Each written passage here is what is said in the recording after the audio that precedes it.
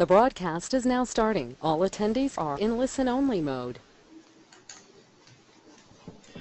Good morning to one and all, and welcome to Securite's very first webinar on ransomware in enterprise and corporate entities.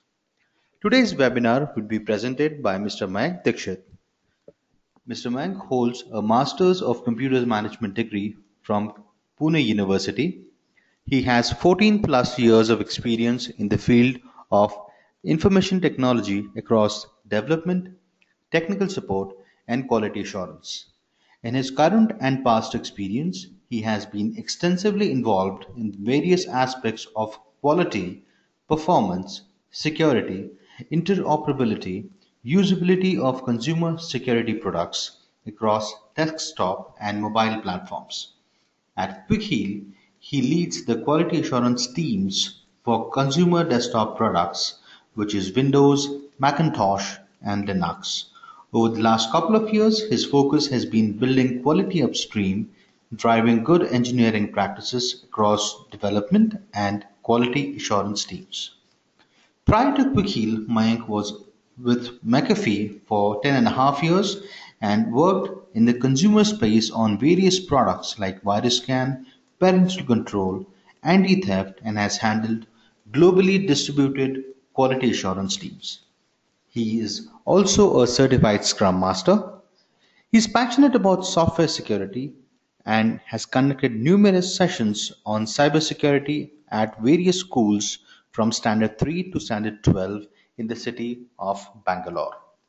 One important announcement: in case you have any questions about today's webinar presentation, please make a note of the slide number and your question and send it to us at corporatecommunications@quickheal.co.in.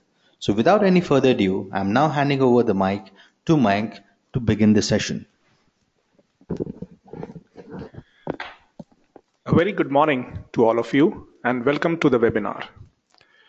It would sound very cliched, but internet has dramatically changed our lives over the years. It can arguably be considered as the greatest invention of our lives, a truly global invention.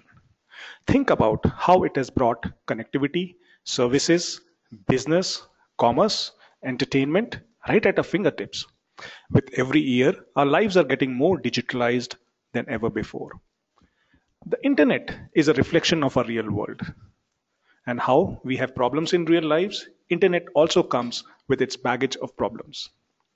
Almost everything that can be done in real life can also be done on internet. Just like we have crimes in the real world, we have crimes on internet. Scams, fraudsters, cyber warfare, cyber terrorism, and these crimes are becoming more organized and well orchestrated.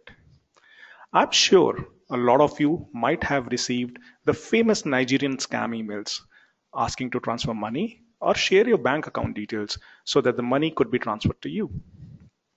Today, I will be sharing with you a crime that has been in existence for some time now, but of late we are seeing a steady rise. There is a sudden spurt in such incidents, and ransomware attacks have drawn attention and mention in prominent dailies, newspapers, and websites. And these are just not one or two isolated incidents, but impacting organizations.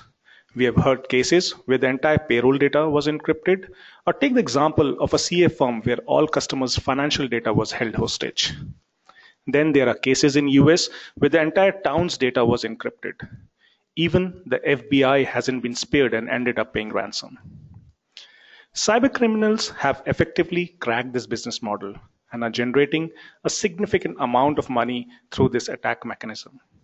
What was once an attack technique that was aimed solely at susceptible individual users has now developed the ability to afflict advanced enterprise networks as well. Ransomware attacks are capable of causing significant system downtime and thereby impacting business. In today's session, we will talk about what is a ransomware, how it propagates and encrypts files, the infection vectors, and focus on the preventive steps that need to be taken to stay secure and protected.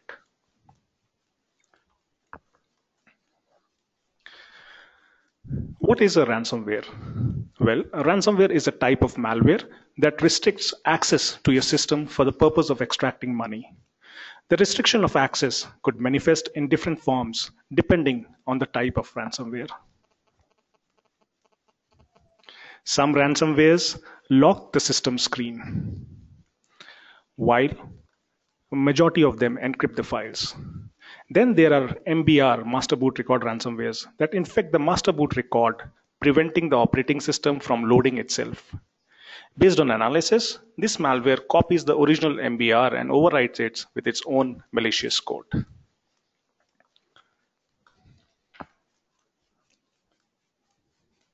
Let's look at some of the types of ransomware. These are the popular ones, and new variants are coming every now and then. Cryptorbit, aka Citroni, aka CTP locker. This is a very recent ransomware, and it's also considered as one of the most technically advanced ransomware.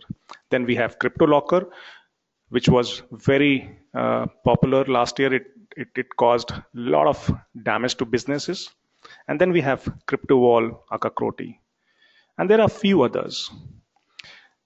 At the beginning of this year, there was one which is called as Tesla Crypt, which targeted the gaming softwares.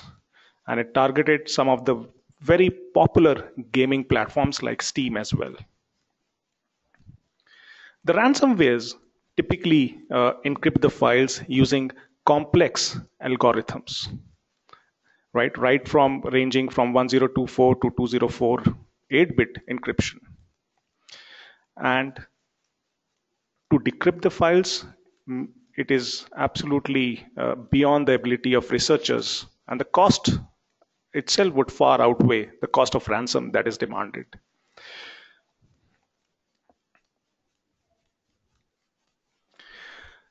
Once your system is infected with this ransomware, typically the user is shown a very user-friendly message which exactly lists down what steps need to be taken to get your data back.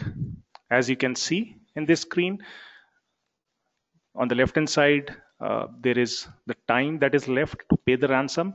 Typically, a lot of these ransomwares give 72 hours to 96 hours to pay up the ransom. And on the right-hand side, as you can see, the mode of payment that is required.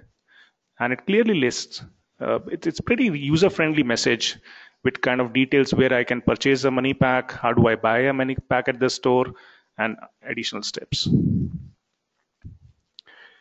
This is a view of the screen on a system that has been infected of CTP locker. It gives you the message that, okay, your personal files are encrypted, and then again lists down a very similar warning or message that we had seen in the previous screen. This message is from CryptoLocker. It tells you that, okay, your files have been encrypted, and at the same time tells you how you can pay the ransom. In this particular case, Bitcoin is the suggested platform. And this is very similar to the ones that we have already seen. Now, in majority of the cases, if the user ends up paying the ransom, then the files are indeed decrypted. Let us look at the numbers and what do they tell us. This is a real-time data at QuickHeal. In the last several months, we have been able to successfully block close to 60,000 attacks per month, which is a very significant number. What was once a problem that manifested itself in the West and in Europe has now taken a global presence, right? These numbers are from India itself.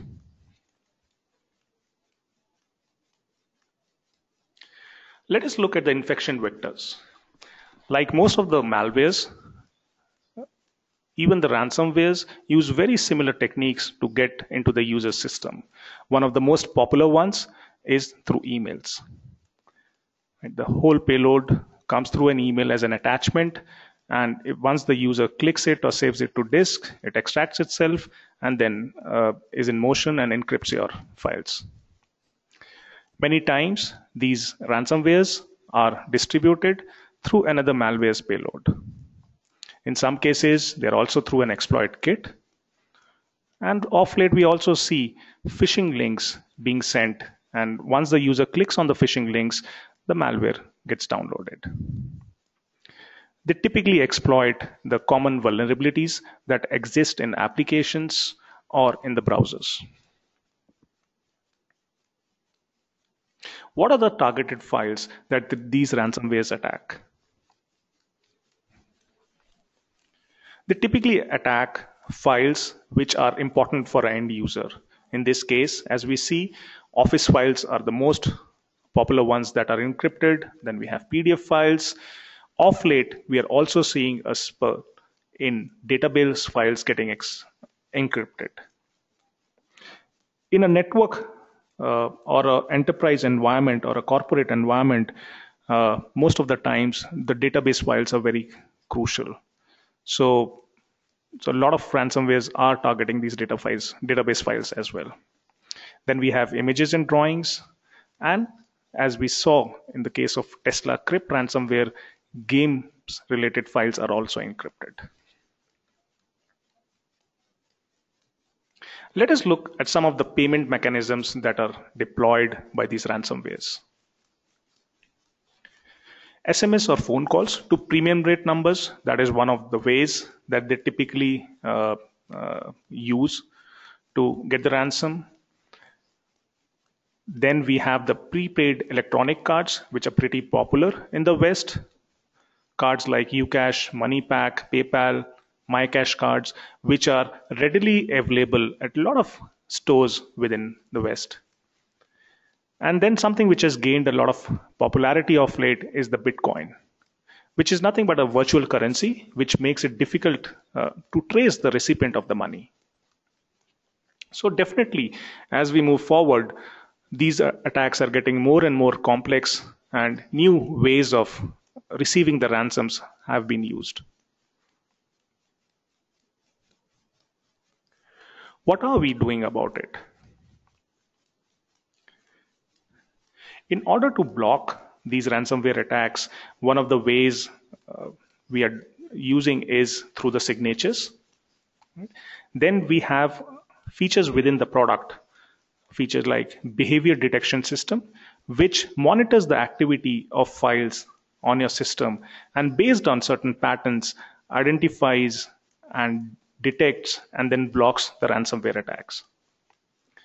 At the same time, we have been working on a new tool which helps block these ransomware attacks. The tool is very specifically targeted only for ransomwares.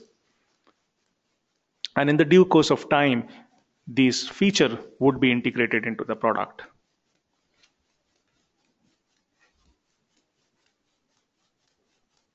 Let us look at the preventive steps. As we all know, prevention is better than cure, and the same applies here. And it all boils down to very basic, simple, good security practices and policies to be used in case of avoiding ransomware attacks. We need to ensure that the Windows update is enabled to automatically download and apply the security updates.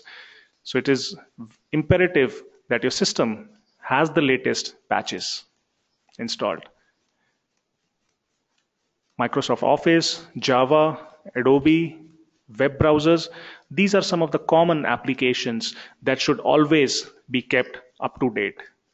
As we have seen earlier, ransomwares look for vulnerabilities in these applications through which they can get downloaded on your system.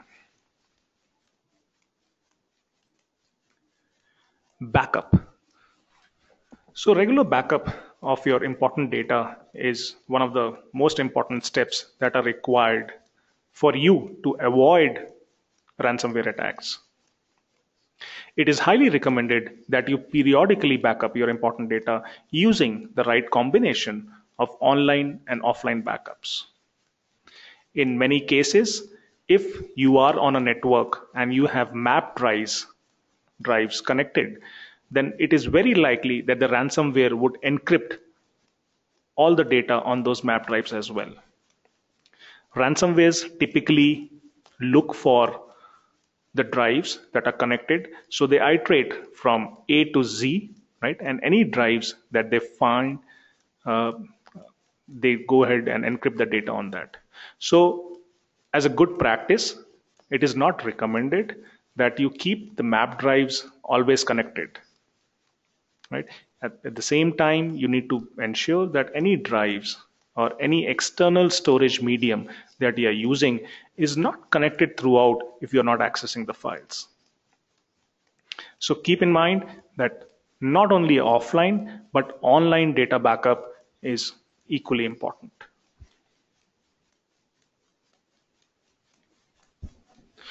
Follow the best security practices. Do not open and execute attachments received from unknown senders. Cybercriminals use social engineering techniques to allure users to open attachments or to click on links containing malware. This continues to be one of the most widely spread ways of receiving ransomwares. Keep strong passwords for logging accounts and network shares. Avoid downloading software from untrusted P2P or torrent sites. At times, they are trojanized with malicious software. Do not download cracked software, as they could propagate the added risk of opening a backdoor entry for malware into your system. And last but not the least, ensure your staff is well educated in good computing practices. So with that, we come to the end of this webinar. Thank you, Mayank, for this very informative and eye-opener session on the grave danger of ransomware, which is affecting businesses all across the globe. We would now start with the Q&A session.